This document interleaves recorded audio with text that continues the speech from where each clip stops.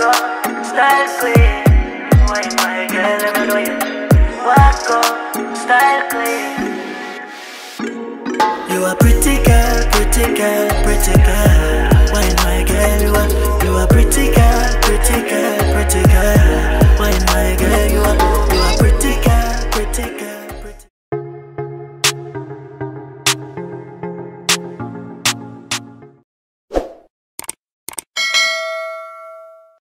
Welcome, beautiful people. I am Chev B. Welcome back to my channel. Make sure you're subscribed down below.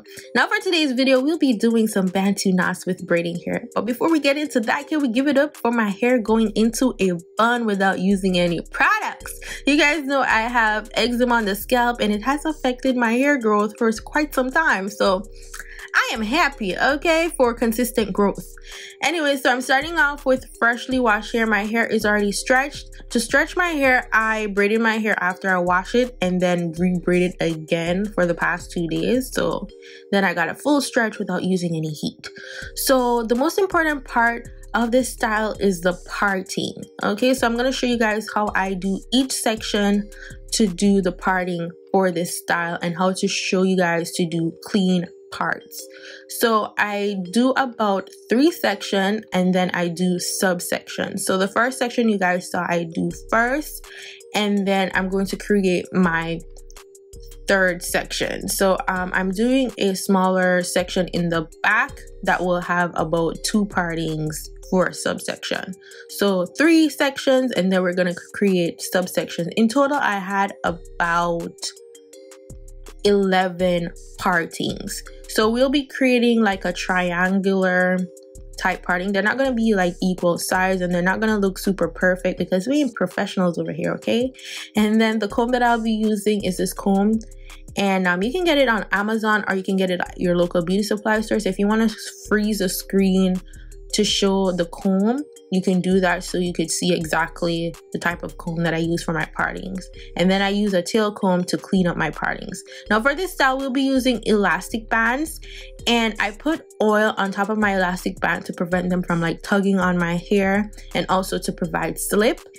And I've been using oil on my rubber bands for most of my protective styles that require me using rubber bands, and I have never broke. And I don't know if it's the quality of my rubber bands, which most likely it is, and how thick the rubber bands are. If you're in Toronto, I got it at BSW, but you can go on Amazon or your local beauty supply store to get some quality rubber bands. Now for my parting space, I use the Shine and Jam in the yellow container. You can use the magic fingers as well. I use this instead of edge control for my parting because sometimes edge control can be a little unpredictable. And some days they will create white residues, other days they don't. Even the best of the best edge controls that I've used in the past have caused some residue some days and not some days.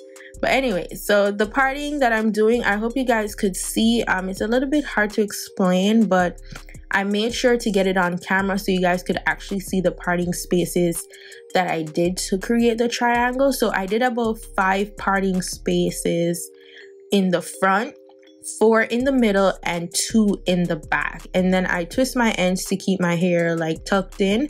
And this is basically a protective style. So we're trying to keep the ends of our hair tucked into the Bantu knot. Now to create the triangles in the middle, I start from the base of the parting instead of the front, and this helps me to create a clean parting space. So it's basically a big triangle in the middle and then 2 smaller ones on the side. So I'm just going to leave you guys to see how I create that and then use the tail comb to clean up the parting.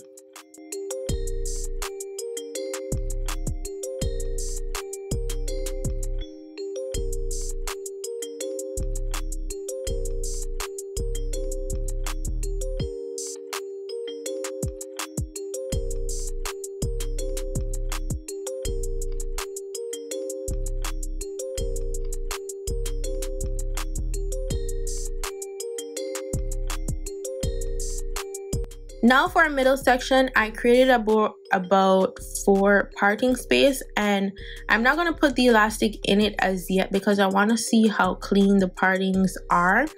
And you guys ask, like, how do I see the back to create my partings? So basically I have a small mirror in front of me, like a small table mirror, and then I have a standing mirror behind me. So I angle the mirrors in a way that I could see the back through the handheld mirror, through the back mirror. I don't know if that even makes sense, but I angle it away so that I could see the back to create the parting. So 4 parting in the middle, 2 in the back, and this is how our hair is looking so far. Like, I went from 26 to 12 with my hair like this.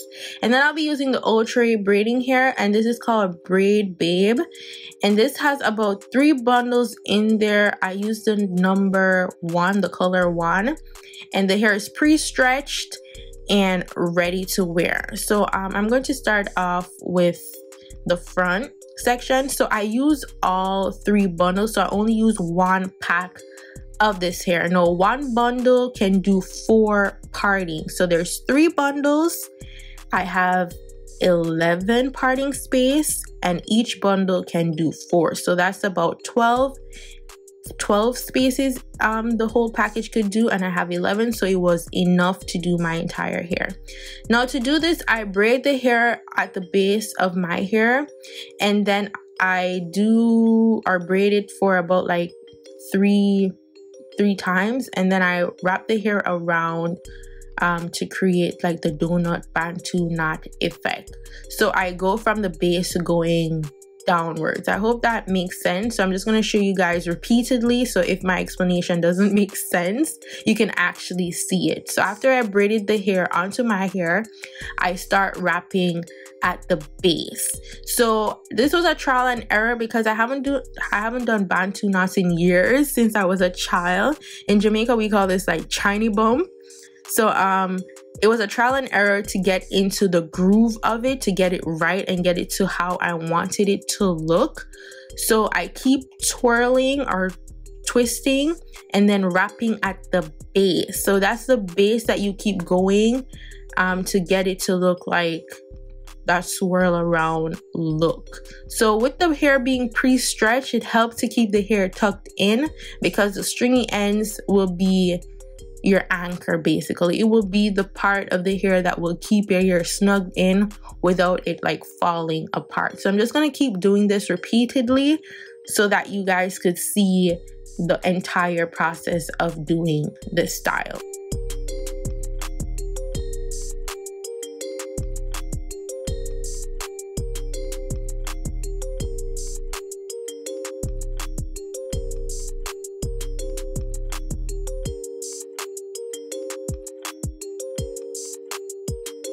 Now, if you're not a braider like myself, this was actually practice for me, but if you're not a braider and you can't like exactly feed in or braiding hair onto your hair, the easiest and quickest way to do this is by crocheting the braiding hair into your partings. Now that will be super easy, it's less complex, and you'll actually do this probably faster. So you could just use the crochet method to do this if you can't actually braid the braiding hair onto your hair.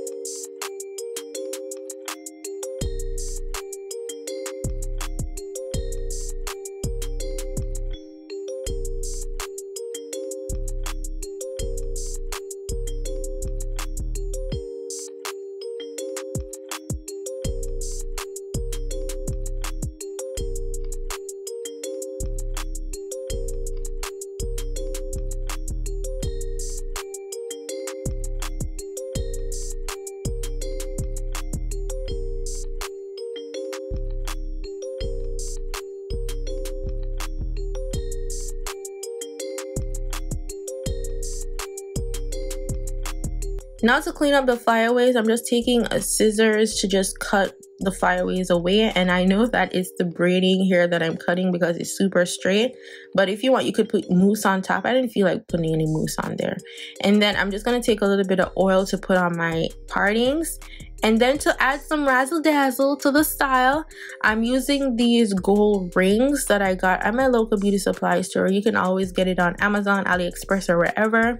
So I'm just adding that to add a little bit of pizzazz to this style.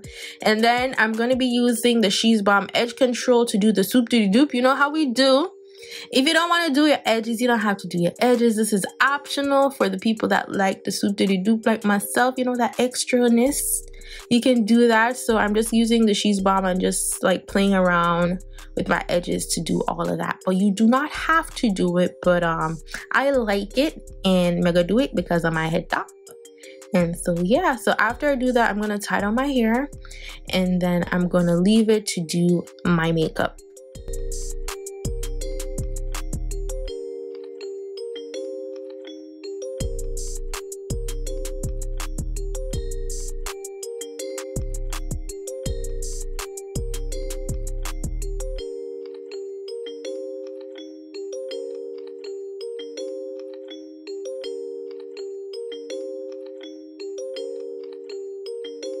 Okay, beautiful people, now this is the end of the video. Let me know what you guys think of this style. I am loving how it turned out.